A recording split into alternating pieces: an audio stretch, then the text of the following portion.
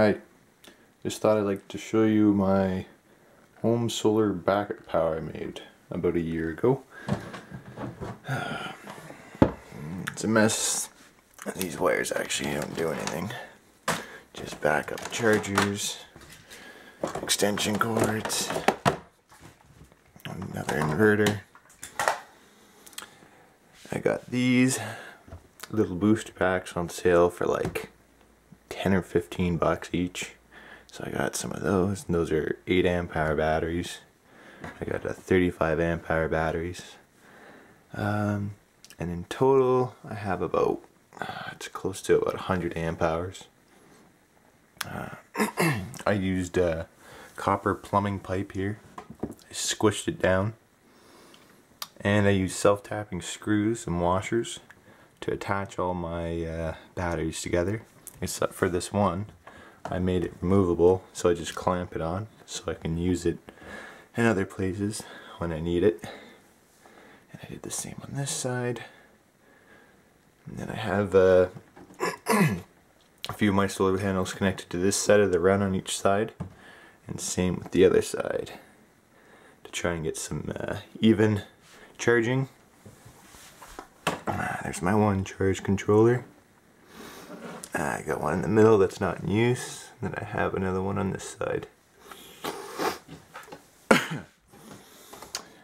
In my Rubbermaid container, this is my cheap Costco buy. I got it for 59 bucks in the US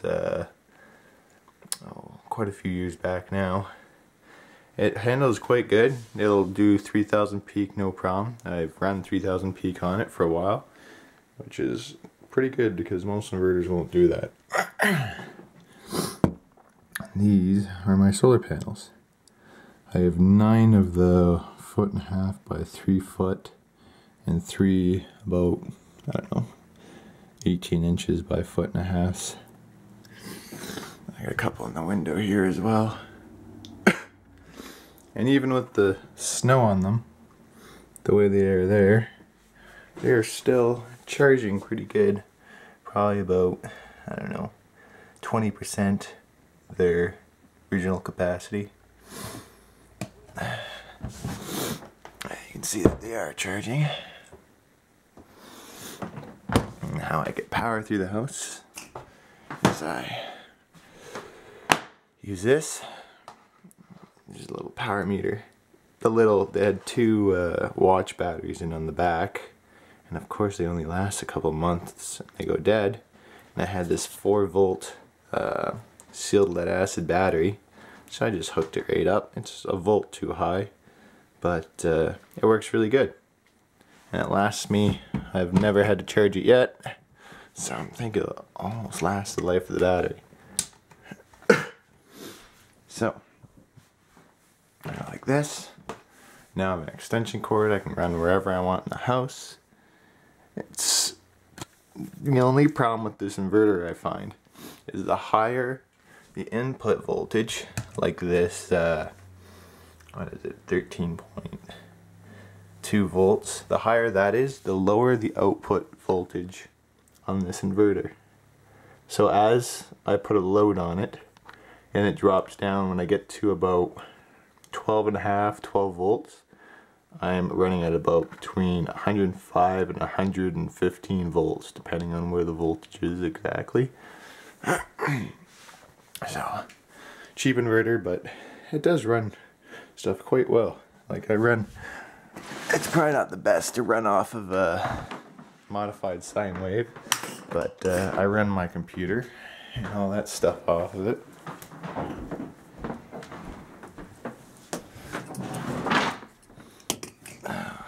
It's still plugged in, yep. Alright, so I'll take the plug. This plugs all my computer stuff. See, the screen's off. I'm just gonna plug this in here.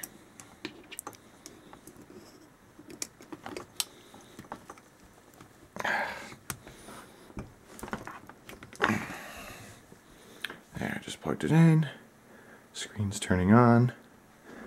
A slight buzzing sound from the monitor because this is not an LED, a fluorescent lit background. I don't know if you can hear it. But yeah, that's and it's my Asus gaming laptop hooked to it. It's my desktop replacement.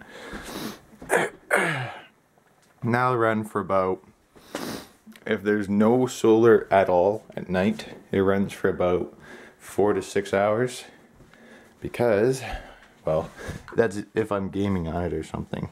But if I'm not doing anything, look, the voltage has already climbed a bit. Yeah. Pulling just over an amp. Almost 100 watts. That's the most I've pulled through here so far. That's how many kilowatts I produced since I put this battery on, which wasn't too long ago. And yeah, that's the options I have. That works pretty good. I like it. The whole system cost me, let's see now. The solar panels I got in packs of 3 at Costco for $99 plus 2 small inverters and everything that that comes with it for wiring. So that was about $300 plus the small ones. Let's say $350 plus $50 for the inverter. So up to $400. I have 35 amp hour, which is 100. So 500. Let's say just over $600 in total here, which I think is a pretty good deal for what you get. You don't have to vent any of this. It's all sealed. It's good for in the house. It lasts quite a long time. Alright, there's your voltage actually being used. Yeah, that's it. I thought it was a sweet deal. I've even plugged this into my fridge, and this has run my fridge. It's run it actually for about 12 hours if you don't open the door constantly. So it's a great backup supply to have.